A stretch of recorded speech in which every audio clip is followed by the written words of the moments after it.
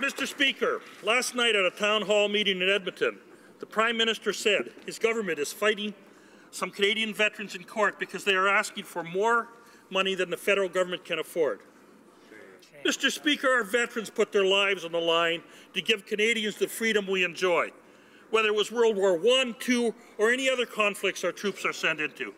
If any of our veterans are injured, resulting in a disability, we must ensure they continue to have a quality of life they so richly deserve.